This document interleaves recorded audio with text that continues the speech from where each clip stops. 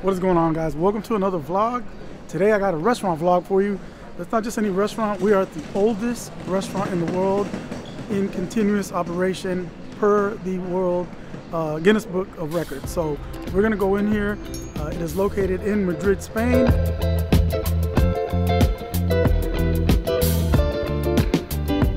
In the heart of Madrid, right off the Plaza Mayor, located on Cochinillo Street, is the world-renowned Sobrino de Botin, also known as Casa Botin.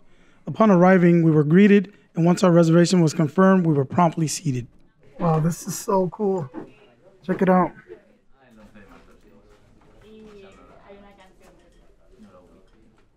All right, guys, so we are at Restaurante Botin, Sobrino de Botin. And this is the world's oldest continuous operating restaurant, according to the World Book of Guinness, or World Guinness Book of Record, sorry. Dating back all the way to 1725, I believe. But the place has been here way before that, since 1590. And basically this was originally owned by a Frenchman named Jean Botin. After he passed away, the nephew took over and named it Sobrino de Botin, so the nephew of Botin. That's where the name comes from. We are actually sitting and dining down in the bodega, which is the old wine cellar part of the restaurant, and it's the oldest part of the restaurant. It has 4 floors, and I'm going to show you guys a little bit of this nice restaurant. I'll show you guys the wine cellar area down here. Check this out. So cool.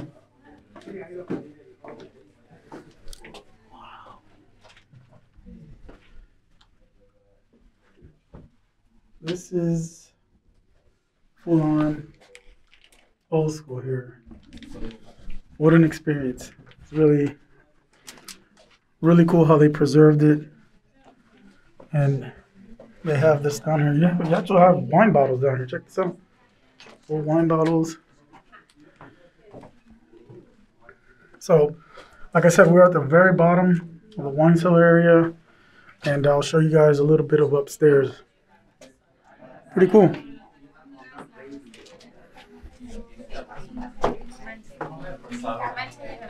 Okay, we're gonna go upstairs, and let me just show you a little bit of upstairs. It's 4 floors. I'm not gonna go all 4.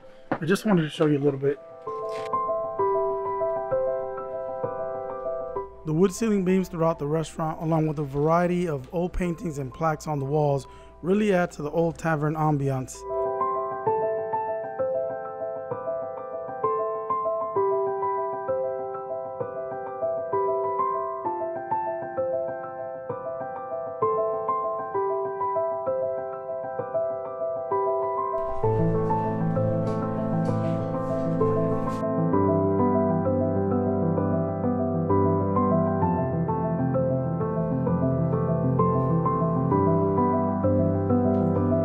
So this is where all the magic happens. Here's the oven.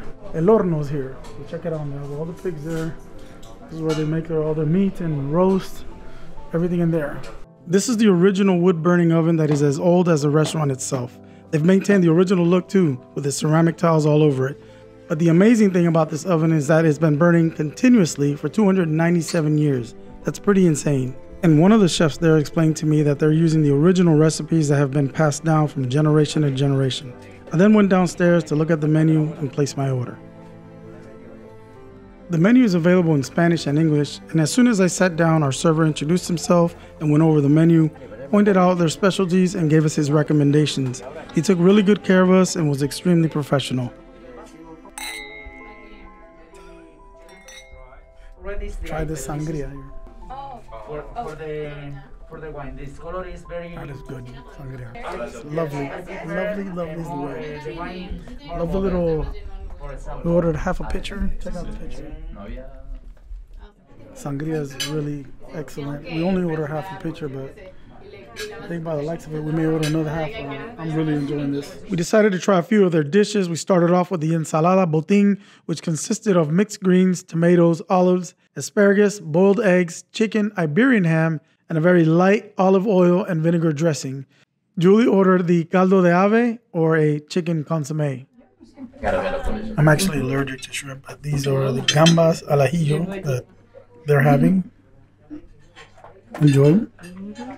The gambas, unfortunately I couldn't eat that, but they loved it. Said it was really great. Probably my wife's favorite dish so far. Up next was the Cochinillo Asado, which is a serving for one person. We opted for this one because we were sharing dishes, but they do serve the entire suckling pig, which serves up to 6 people. So that is some good pork, guys. It's very tender. And by the way, it's called cochinillo. That translates to suckling pork or suckling pig. Very tender, not over seasoned. Tastes great. Very, very, very pleased with it. All right, so here is our final dish, solomillo a la plancha. And it's really bloody, man. I didn't know we were going to get it like this. I'm not, I don't like it rare, but hey, here goes nothing. Let's try it. What? Here we go.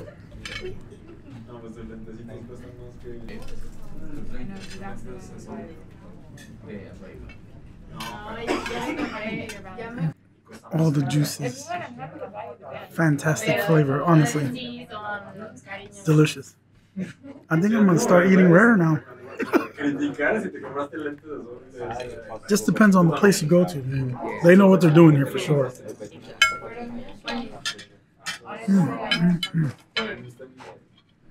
We ended our meal with dessert with the mascarpone con mango and the tarta botin. Both were recommended to us by Luis, our server, and both were amazing. Okay guys, the mascarpone with the ice cream and the mango is, oh my god, it's so good. Let me try the cake. The restaurant experience here at El Sobrino de Botin was absolutely amazing. The service was fantastic and it lived up to the hype. It is located right outside the Plaza Mayor, which is full of tourist traps. But I must say that they are not a tourist trap. They really take care of you, and it was just great. The food was great, the drinks, everything. The dessert was mind-blowing. So make sure when you come, I recommend you guys sit downstairs in the bodega, the wine cellar area. It's just, to me, it's a little bit nicer, more quaint than sitting upstairs. Again, remember, it has 4 floors. Make your reservation online. It was a easy process. They even text you back to make sure that you're gonna, to confirm that you're coming. And so check them out online. I'll link it here so you guys can visit them. This is not being sponsored or anything. I'm just honestly very pleased with the service there and the food. So that's gonna do it for today. I will see you guys in the next video. Make sure you share, like, and subscribe, and I'll see you guys in the next one. Peace.